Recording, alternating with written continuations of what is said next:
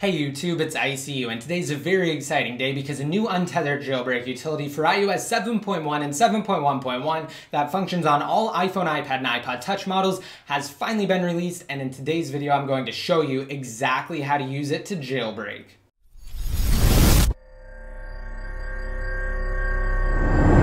Now to start off, before I begin, I want to preface by saying a few things. First of all, this is being posted here on my secondary channel, ICU ID, and once a few things have been worked out and a new version for OS X has been released, I will push out an updated tutorial on my main channel, iCrack Your iDevice. So if you're not currently subscribed to my iCrack Your iDevice channel, just be sure to do so.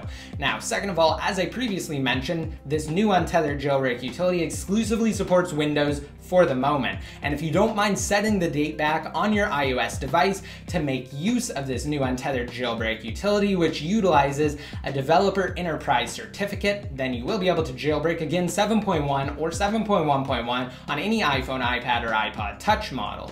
Now, also keep in mind, this is from a new dev team. It's not from MuscleNerd, Pod2G, PimSkex, any of the Evaders members, and it's not from Ionic either, although it does utilize one of the exploits that Ionic demonstrated during one of his training seminars. This is completely separate from a Chinese team that was financed by somewhat of a questionable service to include some software bundled with the jailbreak. But if you don't mind that, then you will be able to jailbreak again 7.1 and 7.1.1. Now, in today's video, I'm going to be using my 5th generation iPod Touch to demonstrate with, and it actually doesn't have a rear-facing camera because this is the lower-end 16GB model. Now, with that out of the way, I'm going to, first of all, prove to you guys that this iPod Touch is indeed on iOS 7.1.1 by going inside of Settings, General, About, and down below at the bottom, again, you will notice that it does say 7.1.1 for the version, so you know it's running Apple's latest public firmware, being 7.1.1. All right, and I just adjusted the camera and zoomed in. What you're going to need for this tutorial is Pangu.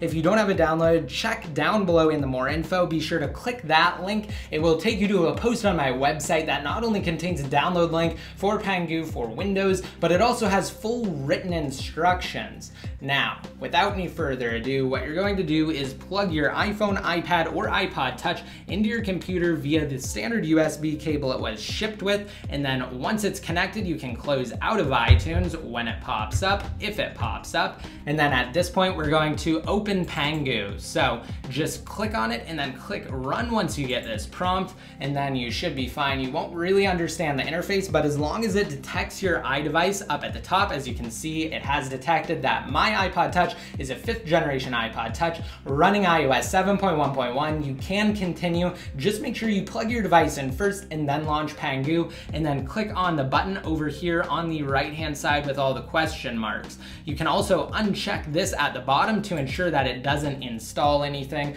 And again, you won't really understand the interface, but as long as you follow these steps, you'll be fine. Just be sure to click the button over on the right-hand side, and then we're going to actually need to set the date back on our iOS device. And the reason for this is because, again, this jailbreak utilizes a developer enterprise account, and the certificate for the enterprise account has been revoked. So for this initial step, you will need to set the date back to when it wasn't revoked. So I'm actually going to adjust the camera here. You're going to open the Settings app and then go to General. From there, scroll down to Date and Time. Let's just find that here. And if you have 24-hour time checked, this will be slightly different. You'll just need to set the time to 2030, but if you don't, then you'll need to set it to 8:30. So we're going to uncheck Set Automatically if it's already checked, which it should be for most of you. So uncheck Set Automatically. You're going to set the date itself back to June 2nd. So let's find that Monday, June 2nd, right there. And we're going to set it to 8:30 p.m. So let's set it to 8:30 p.m. or 2030. So there we go, PM. And once you have it set to 8:30 p.m., it will continue inside of Pangu here, and the progress bar will move along. And as you can see, the animation actually went away, stating that Pangu needed you to set the date back. So I'm actually going to press the home button here. You should see a new icon on your iOS device. We have Pangu. I'm just going to tap it, and I'm going to tap on continue. It's just asking me if I want to run it. And of course, it's saying to keep the device connected, do not close the app, and just rely on the status bar inside of Pangu, even though it's just filled with question marks. I'm also going to leave the iPod Touch here up on the screen so you can see approximately how long this process should take. Again, it may vary for you though, just depending on a few things, such as what you actually have installed on your device and how much available storage you have. So just be sure to wait for this jailbreak to complete and be patient. I'm going to zoom out here really quick though, so you guys can get a better feel for the progress bar.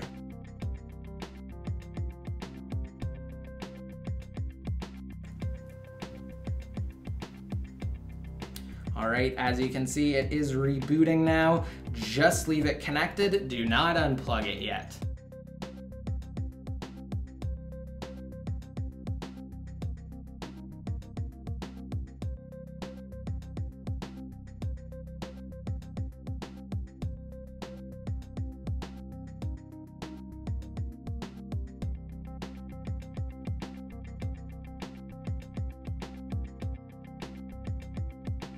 And as you can see, we are back, so I'm going to slide to unlock and go over. We're going to launch Pangu for a second time here.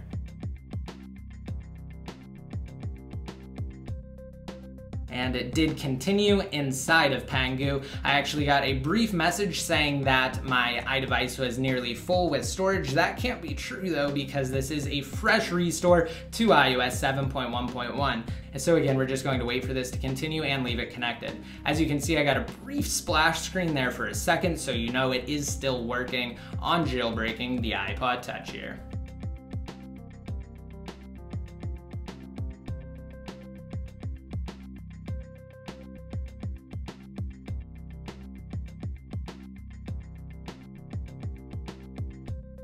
All right, and this is the moment of truth. We should have Cydia on iOS 7.1.1 right about now. Let's unlock it and actually scroll over if I don't activate Spotlight first. And there we go, we have Cydia on iOS 7.1.1 on a 5th generation iPod Touch. The first time you open it, as customary with Cydia, you will get a preparing file system message.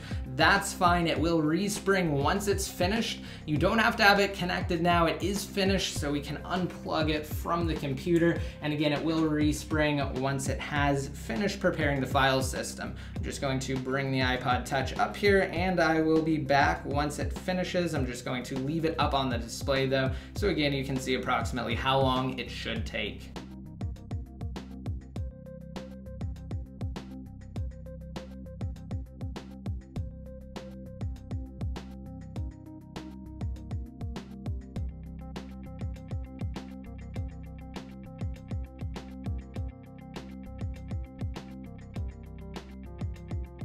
All right, there we go. The iPod Touch did respring, and let's wait for it to come back up, and I'm going to open Cydia again.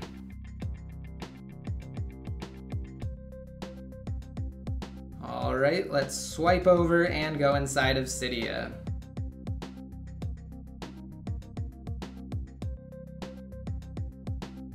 And now I'm just going to scroll to the bottom really quick just to confirm, again, that I am indeed on iOS 7.1.1. Just to confirm, at the bottom you can see that Cydia does confirm this is an iPod Touch 5.1 on iOS 7.1.1 with Cydia 1.1.12. So again, this is Cydia running on iOS 7.1.1 on a 5th generation iPod Touch. And I can actually go down to the bottom. As you can see, I do indeed have sources, and I can actually install things as well. Let's just go inside of the main source here, all packages. I have packages that I am able to install or modify or remove if I so desired to.